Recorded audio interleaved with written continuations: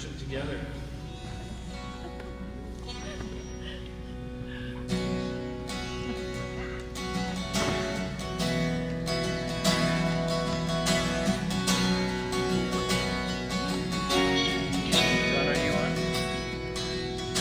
Darkness tries to roll.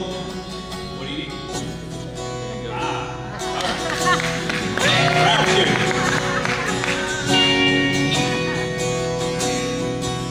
When darkness tries to roll over my bones, when sorrow comes to steal the joy I own, when brokenness and pain's all I know.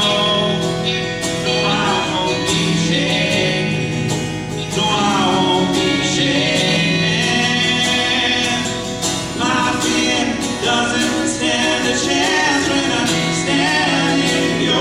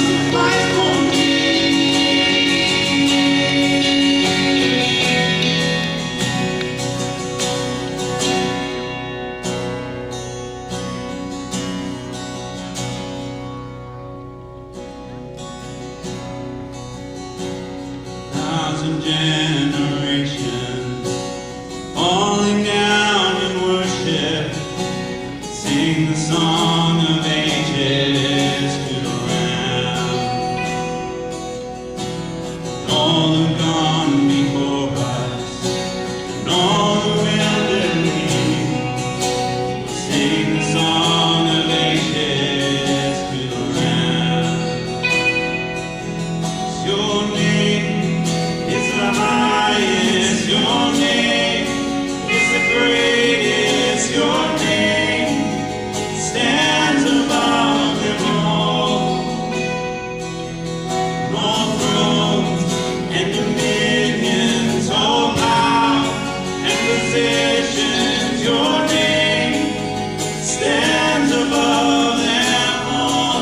And the angels cry, holy, all creation cry,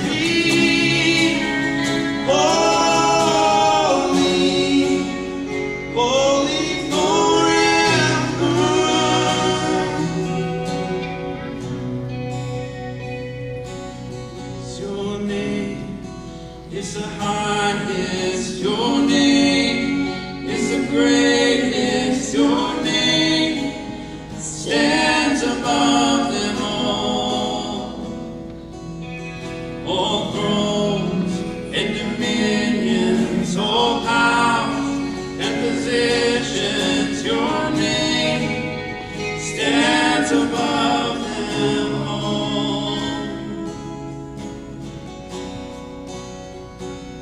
Just felt this morning God's giving us an opportunity to respond to that. His name is above every name. There are other things that occupy our minds at times. Worries, cares. We've got an opportunity today to put those things in their proper place. And I want to give you an opportunity right now to put those things on the ground.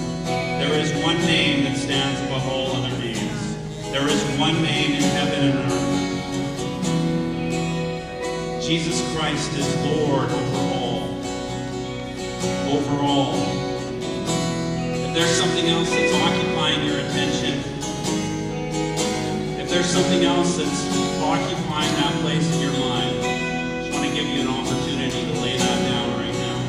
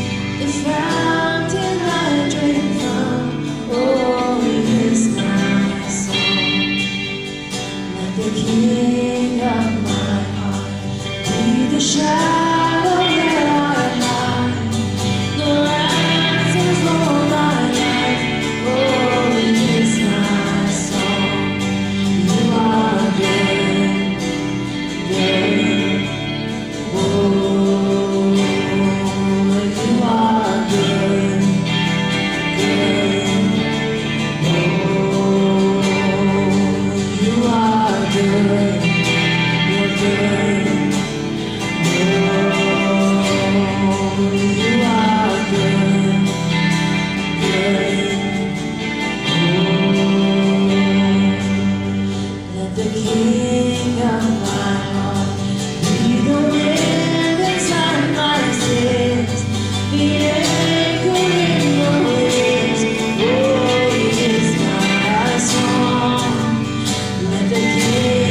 of my heart, be the fire inside my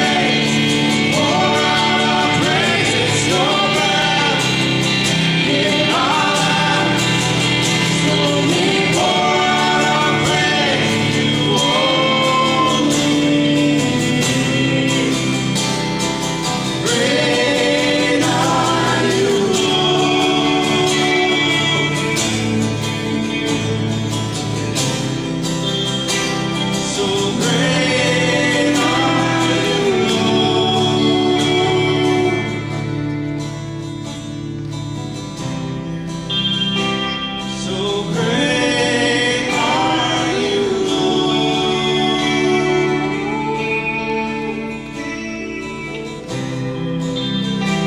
So great are you, Lord.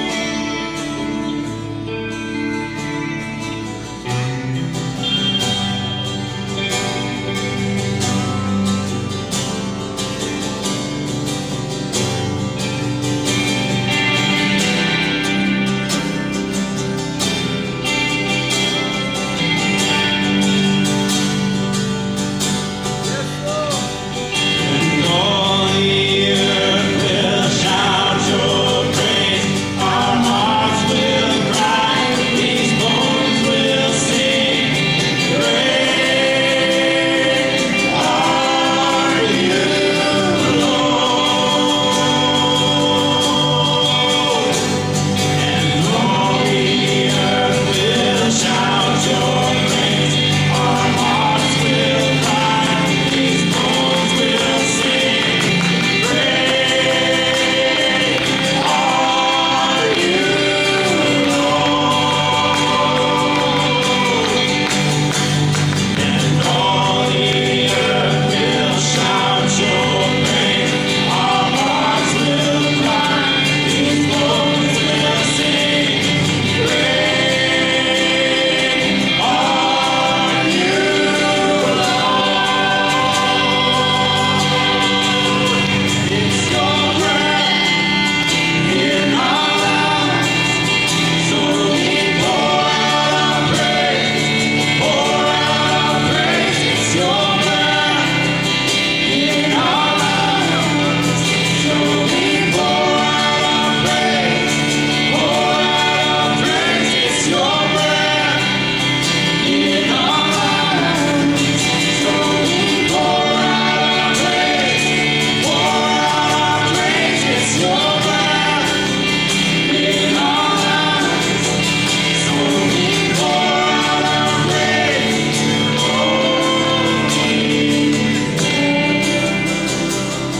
Great are you, Lord.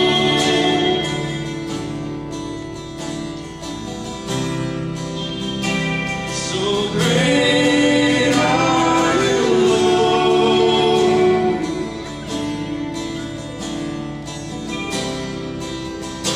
So great are you, Lord.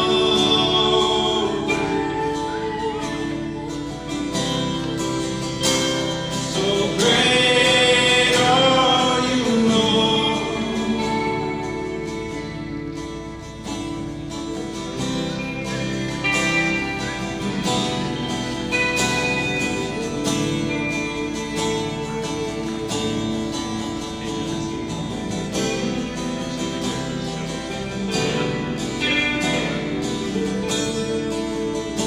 So during prayer this morning, we felt like the word response was just highlighted to me this morning, and John just confirmed that. So we feel like there's just something we need to respond this morning with, and I think it has to do with us letting out some praise and some thanksgiving to the Lord, because He is great, He is good, He's never going to let us down.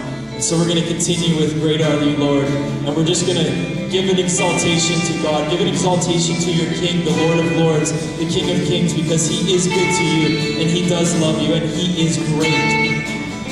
Thank you, Father. Great are you, Lord. Great are you, Lord. Yes, Lord. You are worthy, God. You are higher than every name. You reign, God. You are reign forever, God. We worship you, God. We honor you, Lord. We lift you up, God. What could we do that would be worthy of you, God? You are eternally worthy, God. We worship you. We honor you, God.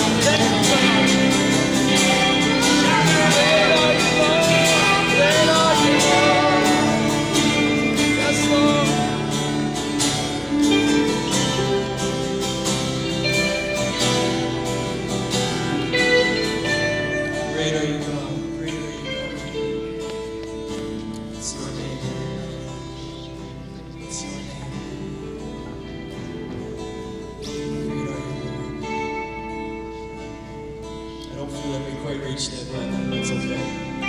we think there was some breakthrough there. If you feel like you need to shout at any point, you're allowed to shout. If you feel like you didn't capture it in that moment, you can capture it any moment in this place this morning. Father, thank you. Thank you, God. Thank you that you are great. Thank you, God, that our bones come alive in you, Father.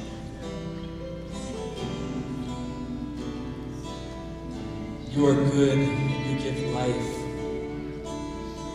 Jesus, the name above all names. God, you're never going to let us down.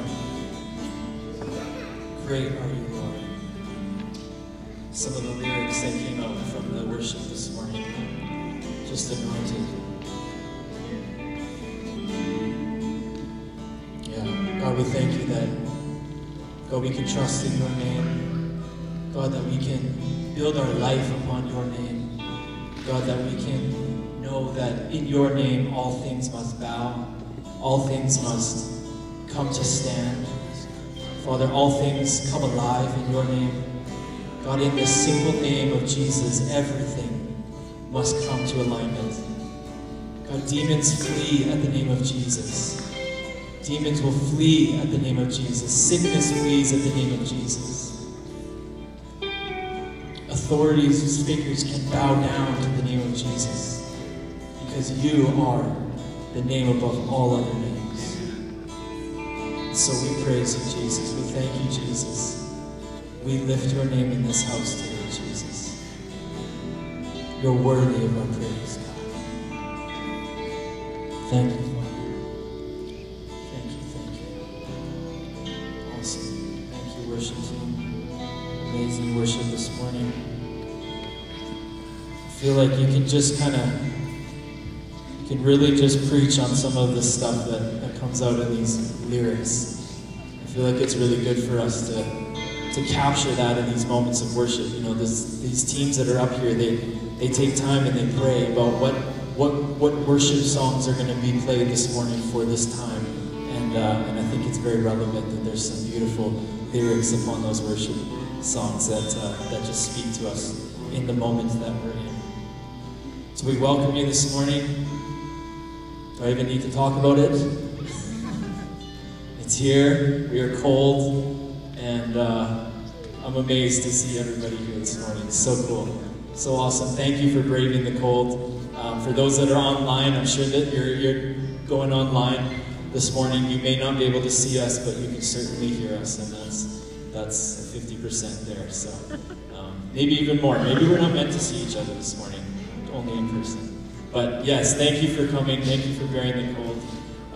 You probably will have a little gold star in heaven for this morning, so you can know that. It's waiting for you in heaven. And yeah, so awesome. I was I'm going to be totally transparent with you this morning. My attitude wasn't great. I wasn't really gearing up to come. And maybe I'm the only one, maybe I'm not.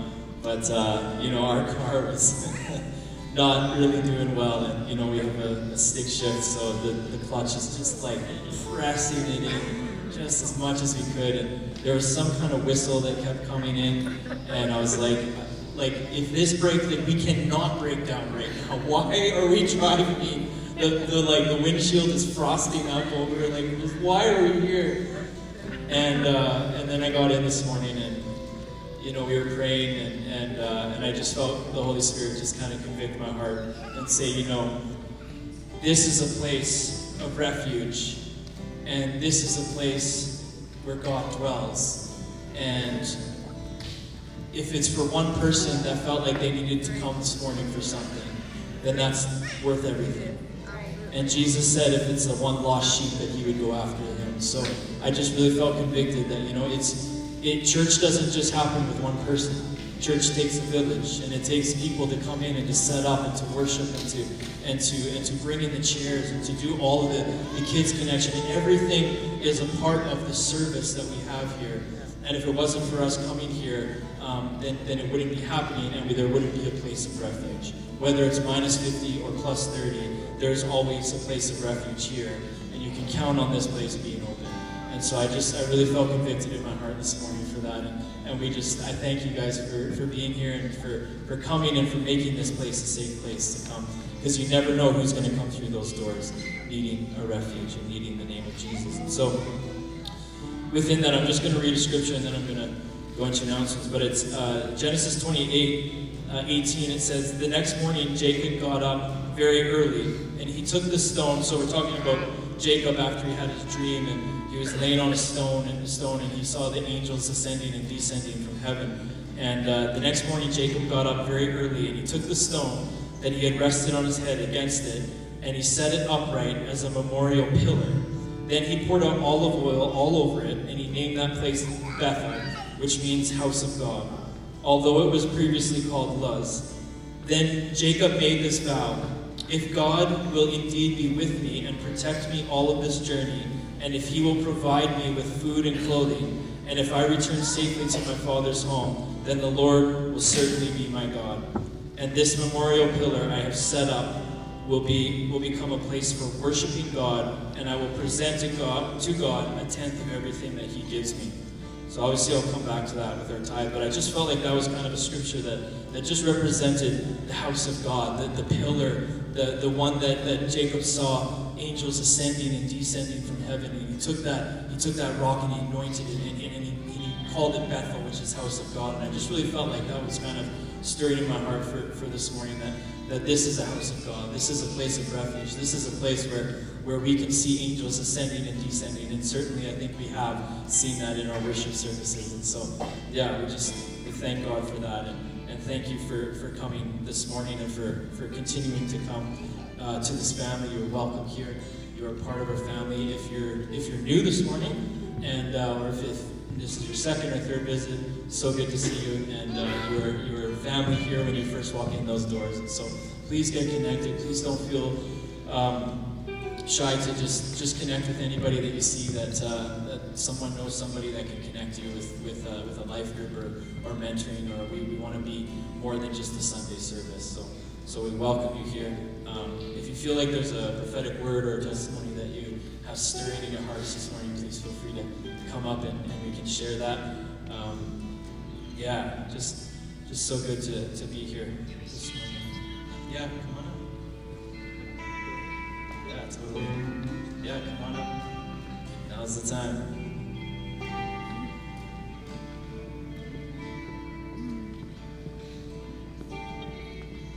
It's great. Good to see the kids.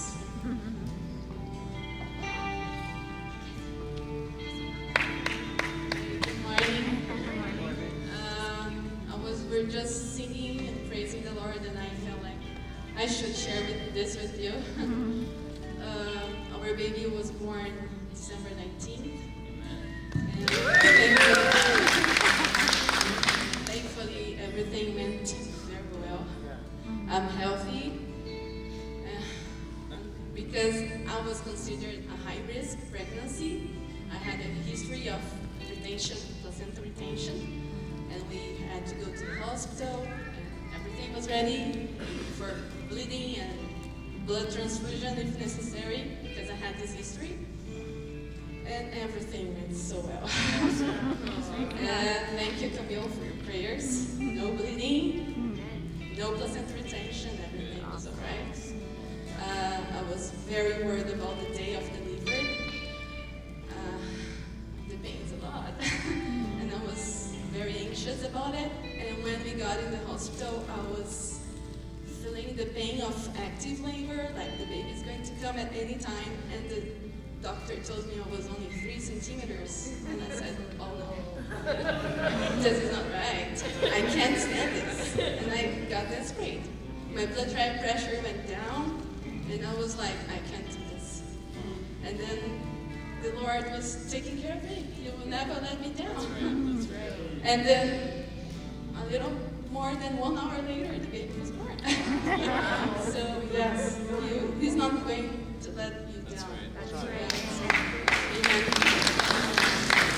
Let's just thank you, God, we just thank you, Father. We just pray right now, God, that all pain will be removed right now. in Jesus' name. We pray everything that's postpartum, post-pregnancy, God, would just be restored, that she would be healthy and just back to being a mother that's full of health. We just thank you for this beautiful testimony, this beautiful baby that comes out of your love and your grace. In Jesus' name, thank you. Amen. That's awesome.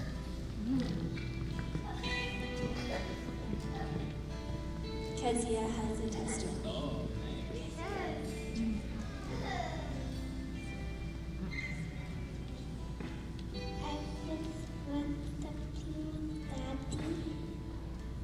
I was gossiping with Daddy, and I was texting, and I saw an angel on the roof. very cool.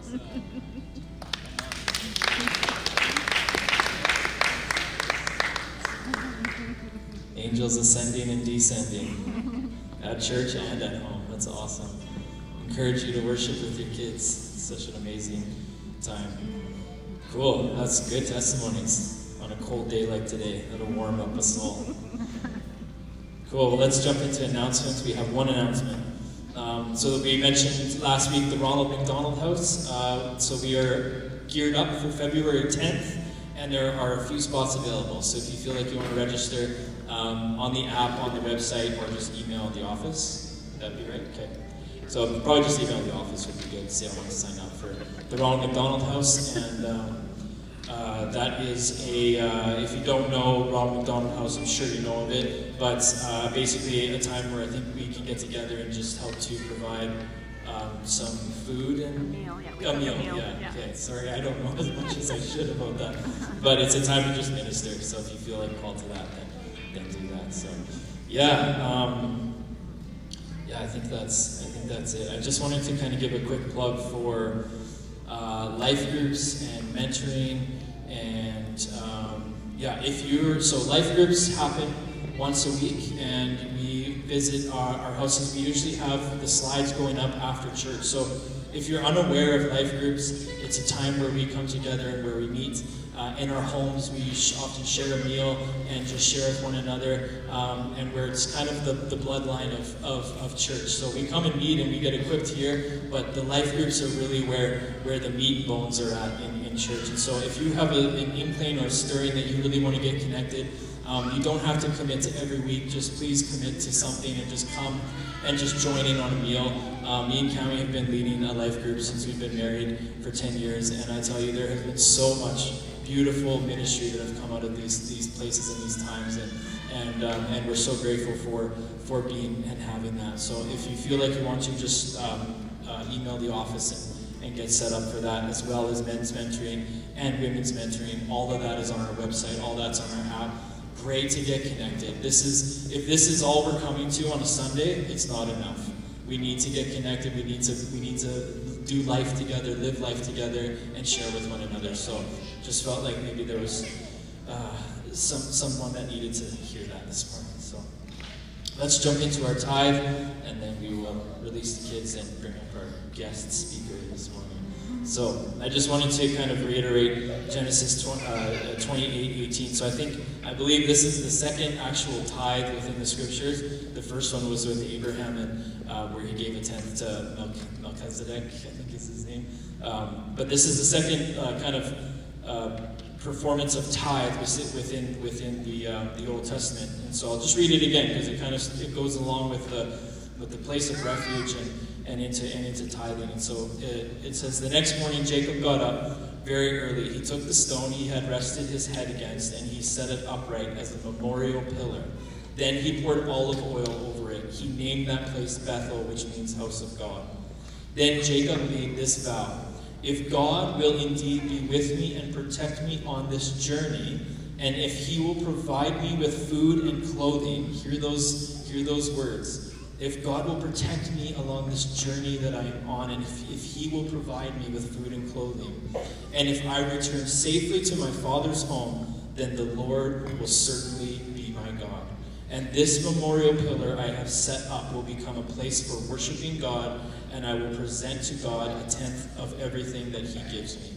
Amazing. I think that's one of my favorite scriptures. It just kind of sums everything up in what we do as a church. That, you know, we have testimonies of God being with us, God being for us. God is here. He will never let us down. He will always give us clothing. He will always protect us. And if that be the case, and it's not a thing of bargaining with God. It's not that we give so that He will give. It's that He's already given. He's already loved us so we can love Him. He's already given us these things. So if that be the case, then certainly I should give a tenth, or I should give generously to God, in the house of God, in the place of worship, the place that we come to worship God. And so in the midst of that, let's take up our tithes and offerings. As you know, there's many places to give. Finances at lifeconnection.ca, on the app, on the website. And then our lovely basket over there for the gold and myrrh and things. Father, we thank you so much that this is a place that we can call the Bethel, that we can call the house of God, God, that we can come and we can worship you. We can lift you up. We can anoint you, God. This is an anointed place, Father, that we can see angels ascending and descending from heaven, God. And God, we praise you. We thank you for the testimonies that were shared this morning, and all throughout Life Connection, the history of testimonies that are in this place. Surely you are here. Surely you are God, and surely you will be with us forever and ever in eternity. And so therefore we will give to you what is owed to you, Father, and what you deserve, and you deserve so much more. So we thank you for your Son, Jesus, that died on the cross, that gave the full sacrifice so that we can be set free. In Jesus' name, amen. Release the kids. We'll be going outside this morning, so just grab your tubes and your coats and bundle them up. So you have a nice day at the park. Yeah, come on up, Sue. So I have the privilege of bringing up Sue this morning, and she's going to share.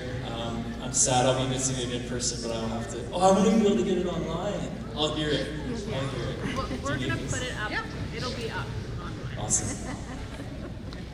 Okay, I need I need a microphone. Oh, you need a microphone. Just yell soon. Test. Yeah. Wow, what a privilege it is to be here this morning. It really, truly, truly is. And what an exhilarating feeling of getting outside this morning. In Cochrane, it was minus 34. Here in the parking lot this morning, it was minus 38. So, well done. Well done for being here, you hardy Albertans, and those that have immigrated to Alberta. Very proud of you. Wow, if I start leaking in my eyes this morning, it's because I am very passionate about what I'm going to be sharing with you. And I just pray that Holy Spirit will release something that you'll have ears to hear, eyes to see something. Maybe not everything that I speak about, but there's something that will, hopefully, you can glean from. And so thank you, Heavenly Father, for this morning. Thank you for your word. Thank you for the privilege that we have to be here together, worshiping together. What an awesome privilege. So I do like to tell stories, and I will tell some stories. And I love illustrations, and I love the word. So you're going to get a mixture of a bunch of things this morning.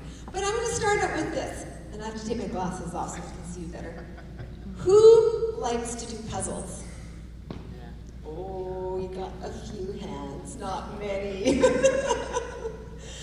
Some of us love them. Some of us not so much. I am a puzzler, but only in season. And now is the season. It's always in the new year. I ask for a puzzle at Christmas time, and it's my challenge to complete the picture within usually a month. But then one year, my kids decided they were going to see if they could do them in. And they bought me a 4,000-piece puzzle. But no, I have German determination, and I did finish it. And I was very proud of myself. And usually there's a few groans in the house when, after Christmas, because I always take it out after Christmas, because I spread everything out on the dining room table. It's like, oh, there's the puzzle again. But I did get a puzzle mat for Christmas this year. I haven't really used it, but yeah. It's okay. It's no fun to put puzzles away anyways. So I always start with the edges. And then, because that's the easiest, And then I choose either a color or an object to concentrate on. And when I get frustrated, which I always will, I will move to another spot. Or even last week, I went across the table and worked backwards to get a different perspective.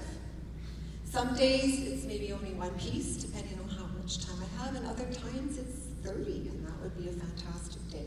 And then there's always the daily statement. It was in front of my face the entire time. Or, I tried that piece. How many times? Why does it fit now? And sometimes it only fits when another piece is put in. Now that's a life lesson right there, but I'll let you think about that one. In the end, there is great satisfaction, and then the puzzle goes back in the box. So I will summarize a little bit of what Derek said last week, because he already started the outline of the puzzle. Before I do that, I forgot a statement and I wanted to say it. So life can be like a puzzle sometimes, right? Or just puzzling. Yeah, I had to fit that in. So what Derek was talking about is very, very important. And if you didn't listen to his message, I would encourage you to go back and listen to it. He said this, God sees the whole finished picture. He sees the finished puzzle, and we are to seek his perspective, recognize our contribution, and advance with him. Derek referenced 2 Timothy, and he said a few things from 2 Timothy. One is the word. Be prepared in season and out of season to use it. To preach, teach, encourage. The word, so, so important. We also need to be persuaded, standing true. Tough times will come.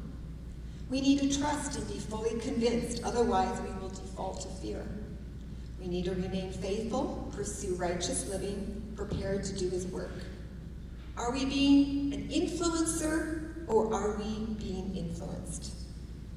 He talked about word, worship, prayer, intimacy, hearing, and obedience. And obedience is such a key. I am going to be repeating that phrase throughout today's message because that is so important. It's foundation. It is the outline of the picture. It is the starting place, no matter where we find ourselves in life.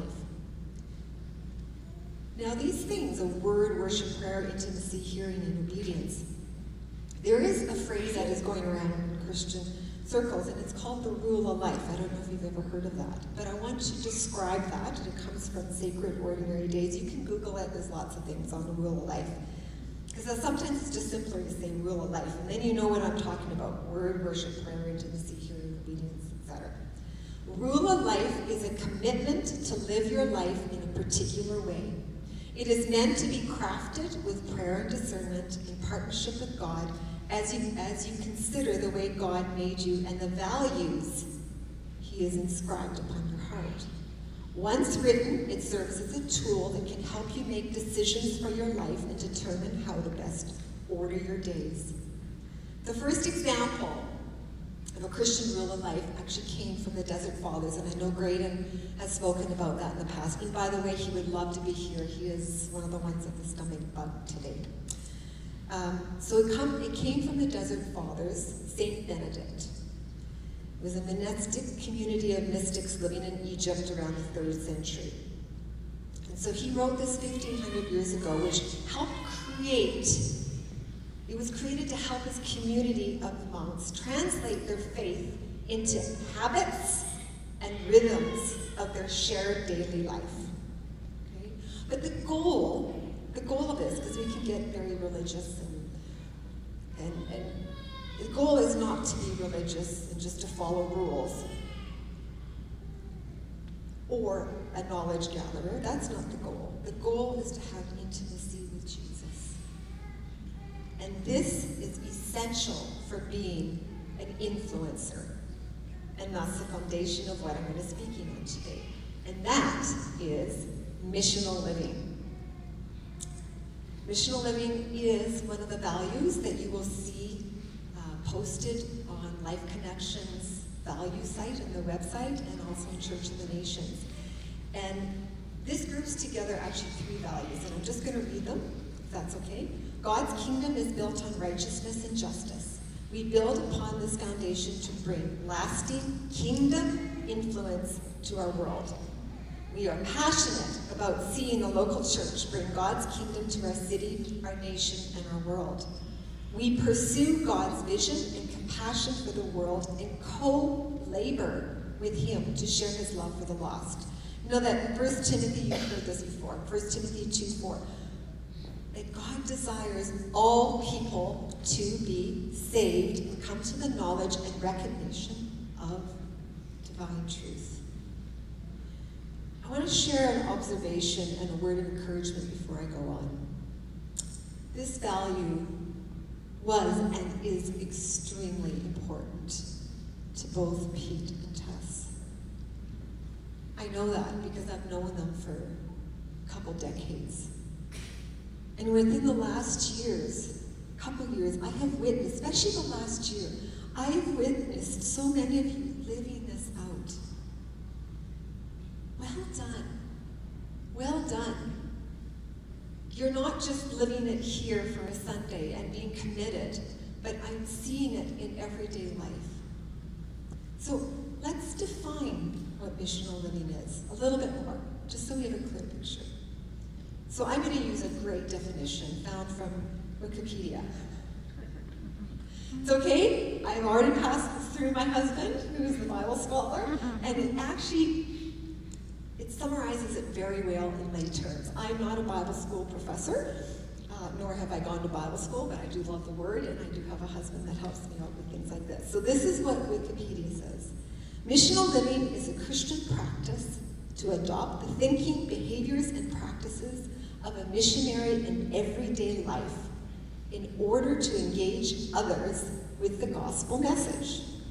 Now, traditionally, Christians have seen mission as either a special event or going off to Africa, for a full-time job for a few individuals, or being a full-time pastor. But really what missional living is seen as a way of life for all Christians at all times. All Christians should be involved in the Great Commission. And maybe you're not familiar with what the Great Commission is, so I'll just give you a little summary from Matthew 28, 16 to 20. In verse 18 it says, "Therefore, go and make disciples of all nations, baptizing them in the name of the Father and the Son and the Holy Spirit. Teach these new disciples to obey all the commands I've given you, and be sure of this, I am with you always, even to the end." So this might seem a little daunting, because it's like, how on earth can I do that? But I want to emphasize what Jesus said at the end. He said, I am with you. You are not alone. You are not alone. And I will be repeating that a few times today. In Matthew 16, verse 18, Jesus describes the church as an ecclesia. And that's a Greek word meaning an assembly or a group of people called together for a purpose. So guess what? We're not alone. We are all the ecclesia. We are a group of people called together for a purpose. We are the called out ones. We are also God's priceless children, sons and daughters of the Most High. And that title never leaves us. We don't walk out of here on Sunday morning and we leave our identity here. That is with us at all times. Whether we believe it or not, we represent something and someone at all times. And that can lead us to another description of who we are, and that is ambassadors. 2 Corinthians 5:11-21 says this, "For God was in Christ reconciling the world to himself, no longer counting people's sins against them. And he gave us this wonderful message of reconciliation. So we are Christ's ambassadors. God is making his appeal through us. We speak for Christ, when we plead, come back to God. For God made Christ, who never sinned, to be the offering for our sins, so that we could be made right with God through Christ. And it is through Christ and what he did for us on the cross that makes us in right standing. That's where our righteousness is, not in what we do ourselves. It is through Christ. So what is an ambassador? If you look in the dictionary, Britannica says it's the highest ranking person who represents his or his own government while living in another country. Cambridge will say it's a person who represents, speaks, or advertises or a particular organization, group of people, activity, or brand. So we are representatives, okay? So summarize what I said, and we're going to get to some of the fun stuff. We are ambassadors of King Jesus and his kingdom. We are the ecclesia, called out ones, called together for a purpose. And when we partner with Holy Spirit, when we are intimate through the word, worship, prayer, and obedience, we will be living missional lives. We will be influencers. If you want another term that you want to grab onto, we will be atmosphere changers, or we will be change agents in our workplace and in our daily lives, no matter if we're at home, in the grocery store, or at work, or anywhere. And it is not dependent on where we think we should be or what we want to do. This is who we are at all times, right? But, you know, this can be like a good feel kind of thing. Is that, okay, I'm going to be a missional. I'm going to be an ambassador. And it's good. And we need to have those foundations of what I said before. What is that? Word, worship, prayer, obedience, right? And it's easy, or easier, I should say, to be missional when we enjoy the environment that we're in. Or we know that we're actually doing something, right? It is much easier. It's easier when we can see something. It's much easier to get up, get into our car, pray on the way to work or school or whatever. And then it's even easier to have our eyes and our ears open to, okay, what's next, Holy Spirit? To grab those opportunities to pray for people, send co-workers scriptures. And this is absolutely fantastic, and it can be a lot of fun too. And I've had a lot of fun doing this over the years. I really have, truly, truly have. I've been privileged to be a nurse for many decades, and also a missionary in Africa, and a mom, and a neighbor. And I've learned over the years that this can be so much fun. So I encourage you, this can be fun. Listening to Holy Spirit, and if something comes into, and I'm intimate with him, and say, oh, he says, okay, go give a Bible to that person. Oh, really? Are you kidding me? Like, I don't even know them. I don't know where they're at. But in those obedience, oh my goodness, have doors opened up. I could tell you stories upon stories upon stories, but I don't have the time to do that this morning. One thing I can say, though, is being intentional with building relationships, or even just offering a kind word, allows future opportunities to talk about Jesus or to pray. I'm going to get a little bit more into praying later, because that's so important. Now, this didn't always come easy for me. I actually only started recognizing that this was such an important thing many years ago when I was a nurse. Actually, I was just a brand new nurse. And I started working in just a surgical unit, and was very shy, wasn't really confident. But I did love Jesus, I was in the Word, and I did pray. I came across a nurse that, her name, and I couldn't tell you her name, Allison. She was from the UK. She had immigrated here, didn't know anyone. She just wanted to escape her family and whatever else she was running from. And she seemed really kind of harsh and brash. And it's like, ooh, I don't know if I like her. In fact, I actually honestly thought that maybe she was into some very dark things like witchcraft. And I just, in my mind, my natural state was like, oh, I'm just gonna kind of stay away from her because I don't know about this lady. Anyways, Holy Spirit convicted me, and I realized that this lady was lonely. She didn't have family. And to make a long story short, in obedience, I invited her to family Christmas dinner. I didn't think she would come, but she did. And whoa boy, did that start a process of slow relationship, but a relationship where, and I'm going to kind of fast forward, where every once in a while we parted ways in the work environment. So it was only connecting through phone, no cell phones those days, to text. Every once in a while a phone call, and every once in a while meeting her. But I really felt at one point Holy Spirit said, you need to get a hold of her. I called, couldn't, but I knew where she lived. And in obedience, I went to her house. I basically broke into her house, got past her huge German Shepherd, which I didn't know, and found an emaciated, about an 80-pound lady that was on the brink of death from alcoholism. Somehow got her into my car with her dog, because it's the only way she could get in my car. Got her to emergency. They didn't have a place in the detox center, but again, a long story short, she ended up going through rehab. And that was my part. In the end, Allison found Jesus.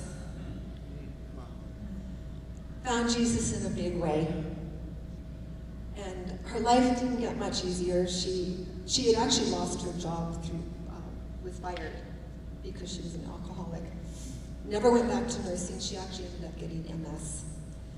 And, but she loved Jesus. And God told her to move back to the UK, which she did. And she reconciled with her family. And then she was like always praying for Graydon and I. She knew when we went to Africa, she said, I'm praying for you. She would write letters. And when I moved this year, I found all these letters from her. It was so amazing. Anyways, I was going to go and visit her in the UK, and I planned to surprise her. And then I got a phone call from her mom, and she had passed away. But I went anyways because I had a plane ticket. And it was so beautiful to see, because her family was describing this amazing lady that just shined Jesus and just was this bright light.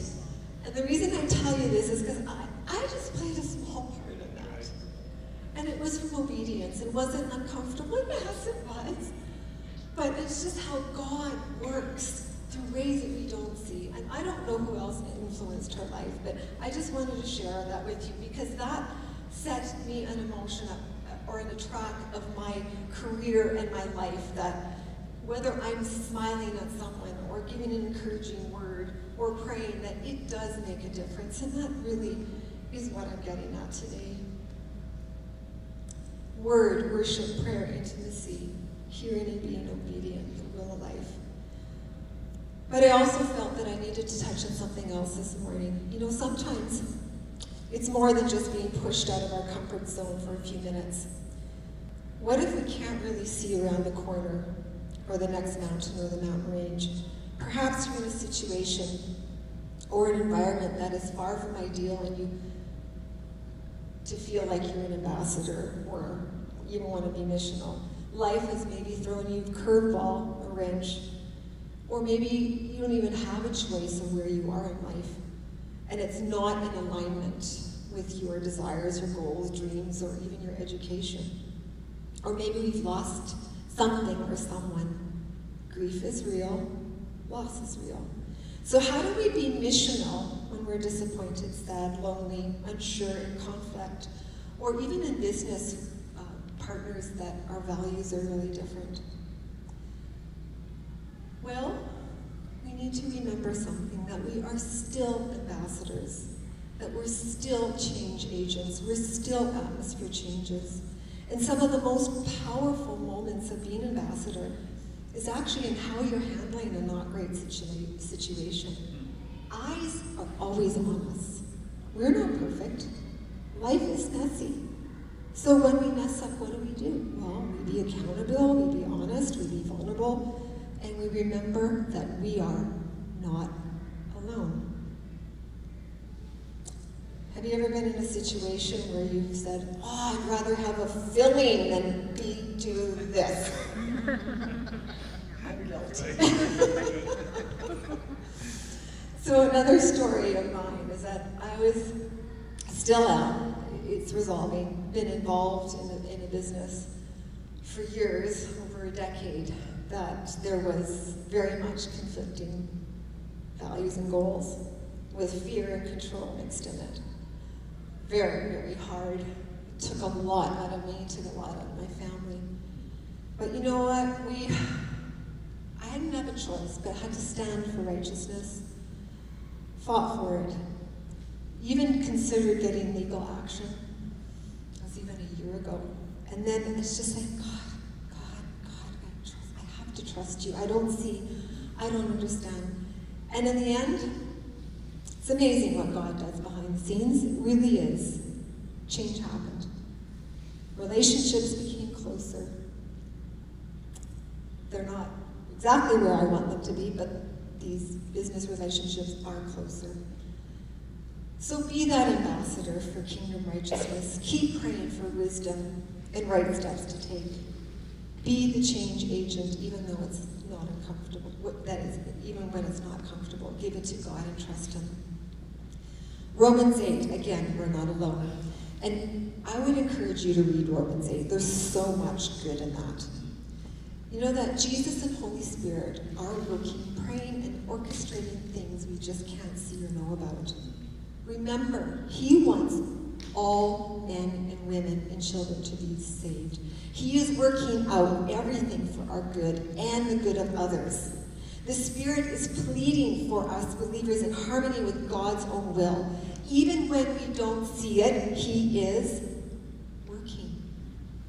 And the key is that we don't see everything or know everything. And I think that's on purpose. So in 1 Corinthians 13, that's the love chapter, you can read that too, it says that we only know in part. We only see in part. For now, in this time of imperfection, we see in a mirror dimly, a blurred reflection, a riddle, an enigma. But then, when the time of perfection comes, we will see reality. So that'll be in eternity, face to face. Now I know in part, just in fragments, like that puzzle. But then I will know fully, just as I've been fully known by God. Okay? And this is the kindness of God, that we don't see everything and know everything. Otherwise, we wouldn't need Him. So this missional life is based on trusting Him. Full stop. And the why did this happen? Why is this happening? May never be known on this side of heaven. However, God knows, and He sees the completed picture. And we rest in this truth. We cannot do this alone. And it's not just us with our wonderful Savior, Jesus Christ. It's with each other. We will collectively do this life together, and we collectively will point others to Jesus. There's a missionary by the name of Dr. Helen Rosevier. She was a medical missionary doctor in Congo. Did work there for many, many, many years. You can look her up on YouTube. It's actually a fantastic testimony. And at one point, rebels came in, and they were going to kill all the Christians, and especially the white people. And they came to beat her, and they raped her, and they had a gun to her head. And one of the rebels actually came and said, "Whoa, this doctor saved me." I think he had gunshots or whatever, and she had treated him. And he said, "She is a good woman, do not hurt her." And in all this processing, Dr. Helen came to this conclusion. And this is something that I've used over the last year, because it's helped me, especially when I don't see and don't know why. I say, "God, thank you for trusting me in this situation, even when I don't understand why it happened." You know, I've had many amazing opportunities at work. And Edmonton was just working at the Cross Council there. It's just, yes, it's hard. It's not an easy area to work, but the opportunities that God gave me, were amazing, and I love my coworkers, still love them. Then I came to Calgary, and I'm working casual at the Tom Baker. And in my first week at the Tom Baker, some things were like, oh no, I can't believe this happened. So my first week, I got a needle stick injury. And part of it was my fault. Part of it actually was just the way they had their things set up. It was like, oh God, why? But you know what? Even in that circumstance, with what happened in reporting and standing up for right things, they changed things. So it's safer. Safer for my other coworkers. Safer for other people. So again, it's just an example of, wow, you find yourself in situations you think this is awful. But God can still use it. He can still use you. But again, you might be thinking, oh, but how can I do this? Life was great, but now it's not so great. This past summer, I went floating down the river here in the boat, and I did it the summer before, and I just loved it. And I thought, okay, this is great. I love water. I love to float. So we had the forecast was like a little sketchy for maybe some thunderstorms. So we're about halfway, and all of a sudden the wind picked up. And I'm by myself in a blow-up kayak. Two-person blow-up kayak. So now, I don't weigh a whole lot, and so now I can't control this thing at all. And I'm getting a little fearful because I can see the clouds coming. I can see the thunder rolling in the west. And my family, they're just going on down the river. And I'm like, woo! So what do? I get off the river, by myself. Wasn't the wisest thing, but at the moment I thought, I can't do this. I can't do this. In the end, it worked out, okay? But I came to that point where I just can't do this. So maybe you're feeling like, I just can't do this right now. I heard this beautiful illustration, and I want to paint a picture here of the Dead Sea. Has anybody been to Israel? Anybody floated in the Dead Sea? Okay. I think you know what I'm going to be talking about. What feeds the Dead Sea is the Jordan River. And if you're a history buff, just look up the Jordan River. Lots of life. It's an amazing thing. But it ends in the Dead Sea. The Dead Sea actually water doesn't go out of there because it's in the desert, and it's hot, and it's dry, it evaporates. So Dead Sea, nothing grows in it except for a few algae and microorganisms.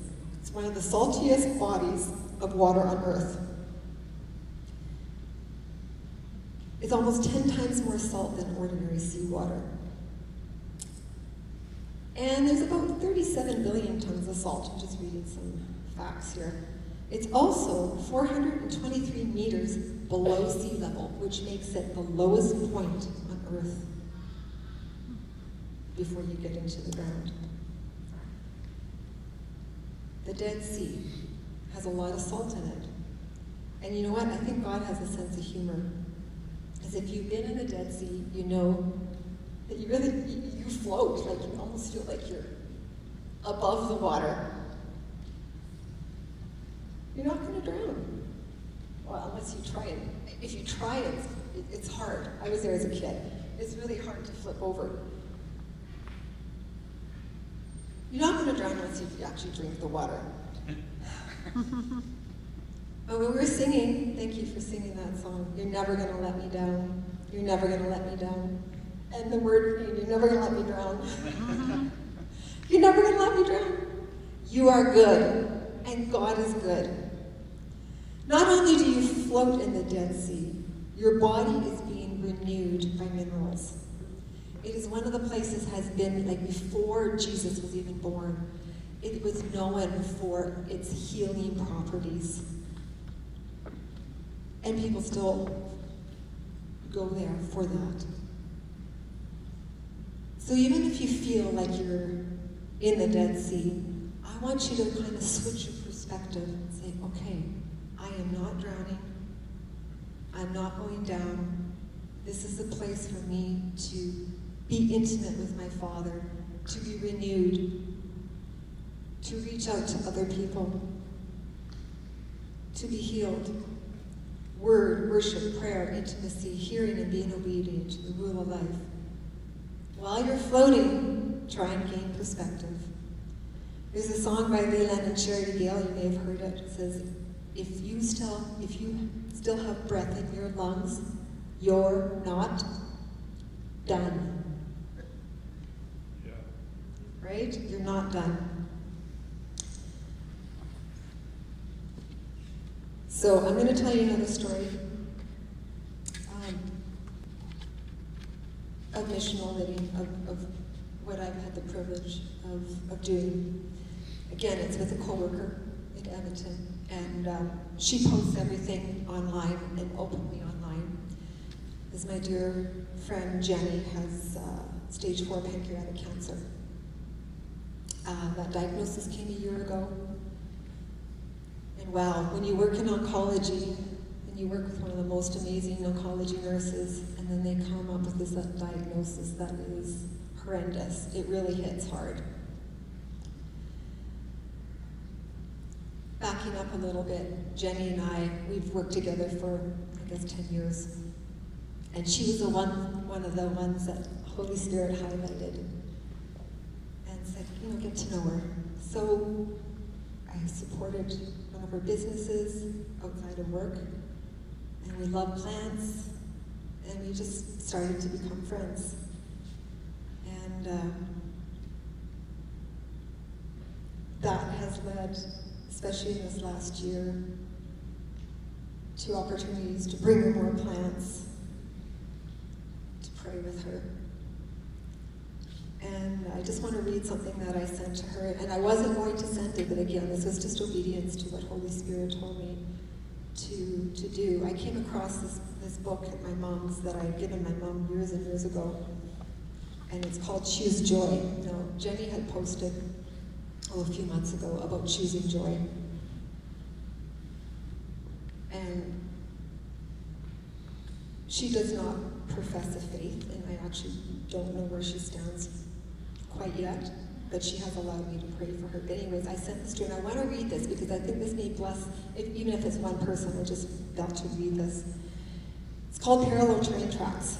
I used to think that life came in waves. There was a wave of good and pleasant circumstances, followed by a wave of bad and unpleasant circumstances, with a lot of ebb and flow in between. Where life was a series of hills and valleys, sometimes we're up and then we're down. But I've come to realize that life is much more like a set of parallel train tracks with joy and sorrow running inseparably throughout our days. Every day of your life, good things happen. Beauty, pleasure, fulfillment, and perhaps even excitement occurs. That's the track of joy. But every day of your life also holds disappointments, challenges, struggles, and perhaps even losses for you or those you love. That is a track of sorrow. Most of us try to outsmart the sorrow track by concentrating our efforts on the joy track, as if by our positive outlook or outright denial of reality, we can make the sorrow track go away. That's impossible, because joy and sorrow will always be linked. And in the strange paradox of the universe, at the exact moment you and I are experiencing pain, we are also aware of the sweetness of loving and the beauty still to be found. Likewise, at the exact moment we are full of delirious delight, we have the nagging realization that things are still not quite perfect. No matter how positive we think or how hard we try to visualize only happiness, the sorrow track remains. One of our toughest challenges in life is to learn how to live on both of these tracks at the same time. But there's hope. Look ahead with me. And then she talks about going with her grandson on the tracks and looking, and in the distance you can see that both tracks actually go into one track. This comes from Kay Warren's Choose Joy book. So I sent this to Jenny, and she actually posted it. So it's all over her social media. I thought, wow, I wasn't going to send that to her. But it's just this nagging, I gotta send it, I gotta send it. So you just never know what you are doing, how it impacts someone, and then it impacts other people. Yeah.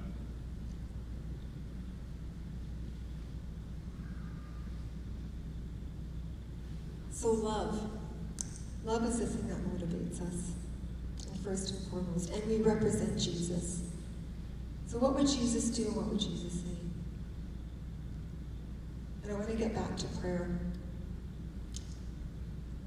I've been fortunate, as I said already before, in my workplace, I've had many opportunities to pray with patients, mostly in the intensive care unit when I worked there because it was private rooms.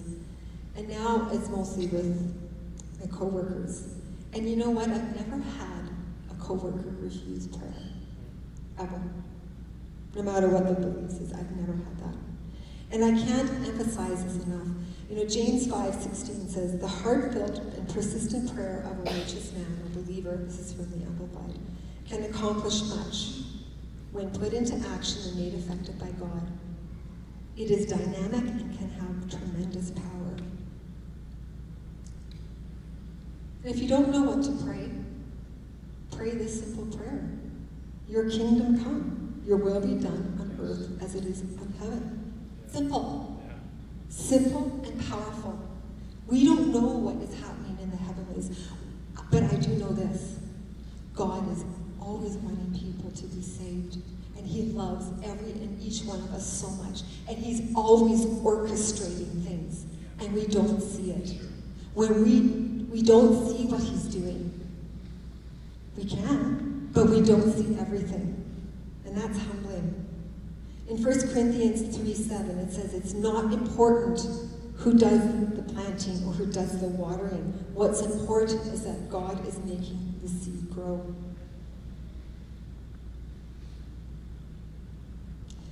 It has been so encouraging and amazing to find out what God is up to behind the scenes. And I'd go into more stories, but I don't have time. He is orchestrating. He is continually working. We only see in part, and that's okay. That's okay. But he wants us to partner with him. Let's get back to the puzzle. This is the end of what I'm saying today. The puzzle. It is not complete without every piece. You are an important part of God's design and kingdom picture, no matter where you are. Whether you're swimming in the Jordan, or floating in the Dead Sea, or on the track of joy or sorrow, if you still have breath in you, you're not done. We don't see the entire picture or puzzle that God does. Will you live a missional life? Will you be part of that active picture? Will you acknowledge that you are not just an ambassador, but a son and daughter of the Most High King? And he loves you dearly, and he loves all of us dearly, and he wants to use us together, no matter where we are in life. Once we have accepted Jesus as our Savior and King, our title never changes. We are his sons and daughters, the ecclesia and ambassadors. And what is your role in life? So that we together can bring lasting kingdom influence to our world. Whether it's for the gospel of salvation or the gospel of the kingdom, even if it's just putting things in right order in your workplace. We are ambassadors, the ecclesia, or the called out ones. We pursue God's vision and compassion for the world and co-labor with him and others to share his love with the lost. I'm going to end with this one other picture. I wasn't going to share it, but I believe to. If you're into trees or plants, you may have heard of something called the mycorrhizal network.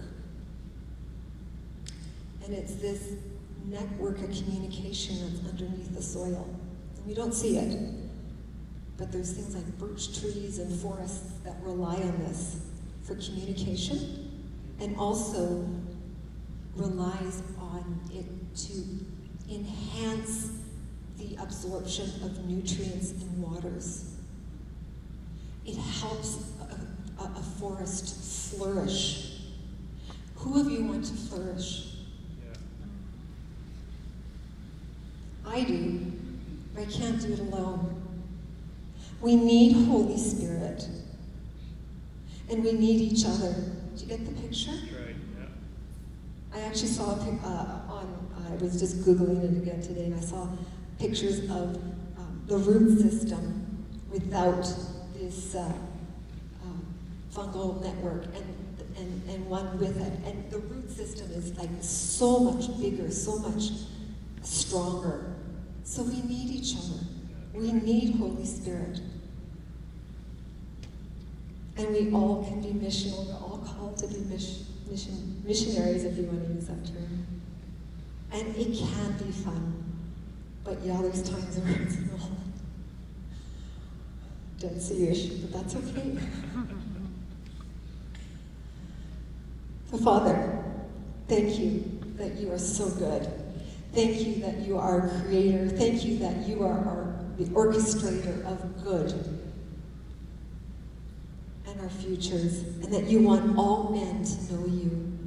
So you are love, you are light, you are love. Thank you that we have the privilege of connecting with you and with each other. Help us to be mindful of this. And thank you that we don't see everything, that we have to trust you. Thank you, Holy Spirit.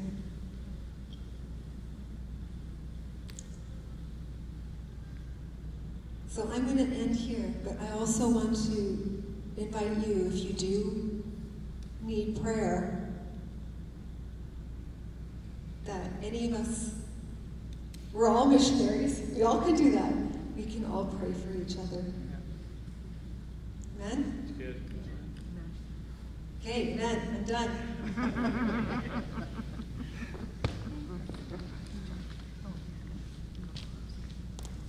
Thank you, Sue. Thank you for playing to the strengths of our community, but also encouraging, nurturing, fanning into flame the gifts that are in us to stir one another to better works, not dead works, but to better works, to build community. I don't want to delay things any further. You need to get warm. There's a warm cup of coffee at the back. Sorry, the heating isn't always cut out to be this morning, but it does remind us that we do need to go out into a cold and dying world. Continue to pray for one another. I think there's a lot of sickness around. Tess and the kids send their apologies, send their love this morning, but they're at home sick. Watch out for the community, watch out for one another. We will be meeting together next week. Life groups, as JC mentioned earlier on, are happening. And prayer meeting on a Monday night. Join us. Take the moment to wish young Dorothy in the corner there a very happy birthday today. Happy birthday, Dorothy. A warm birthday wish to you. And be loved. Thank you, Sue, for administering the word so passionately, so exhorting it. It's just so natural. It is a natural thing. Let's not work at this, and yet let's be co-laborers in building kingdom in our lives and then through one another. We love you. Have a good day. Stay safe on the roads, and we'll see you next week.